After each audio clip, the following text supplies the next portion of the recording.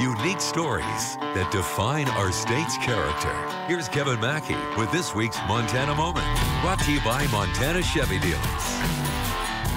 Good conversation, a good laugh, gathering together, all connect us to our friends and community. It keeps the blues away, makes the day brighter, and our Montana Moment from St. Regis, Kevin Mackey, and Morning Coffee with George.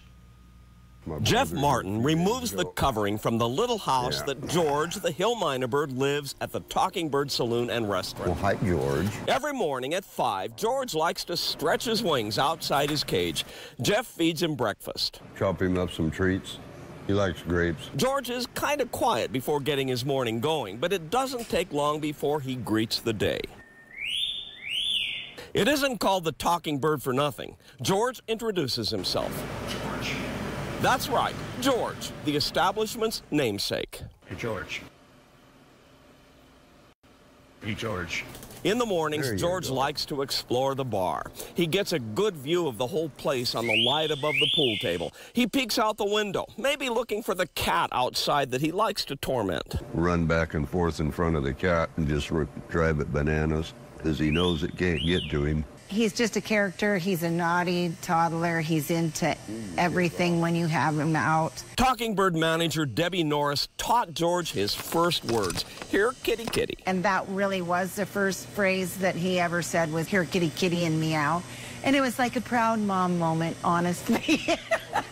After a while, George goes back into his house. Shine Ward manages the Doghouse Saloon across town. He comes to the Talking Bird to see George every morning. Hello, George. Does he know you? Yeah, he hears me as soon as I come in. He's comfortable with my voice, I guess, my whistle. I nonstop whistle at him. George is kind of vain. You are a handsome bird. Can you whistle Beethoven for me?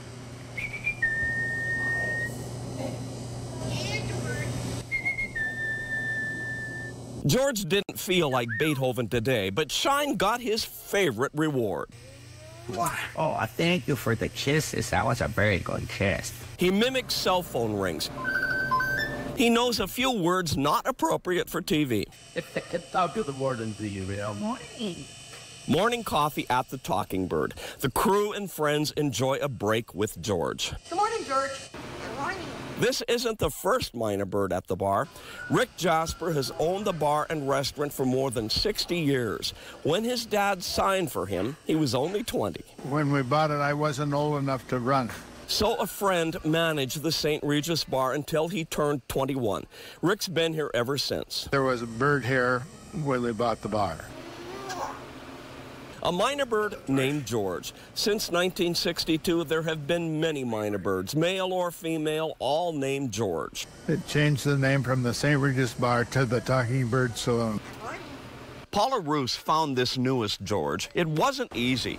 The birds are native to South Asia and Southeast Asia. This George came from New York. He was just a baby at the time, so he's special to her. He's special to me, but he's not my bird. You know, he belongs to everybody that comes into the bar. In the early days, the Talking Bird attracted a lot of customers who worked in the timber industry especially. For many, the bar and George became the go-to spot after work. They'd work at the sawmill and 2 shifts. They'd work until maybe 1 o'clock at night and then come down to the bar after 1 o'clock. Everybody came to hear the Talking Bird. Come in and see how George was doing. George brings tourists off Interstate 90 on their way to or from Spokane or Missoula or points west or east. Every local resident knows George. He's really cool. He's really talkative. And almost every time we're here, I hear him in the back.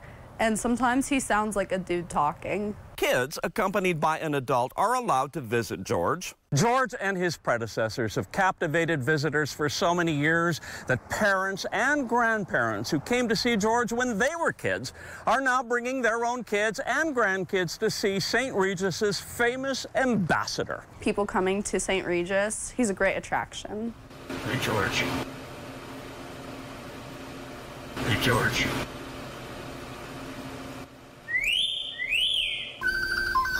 Now that is one handsome bird. Kevin Mackey, NBC, Montana. If you want to watch this story again or any of our Montana moments, go to NBCMontana.com/Montana Moment.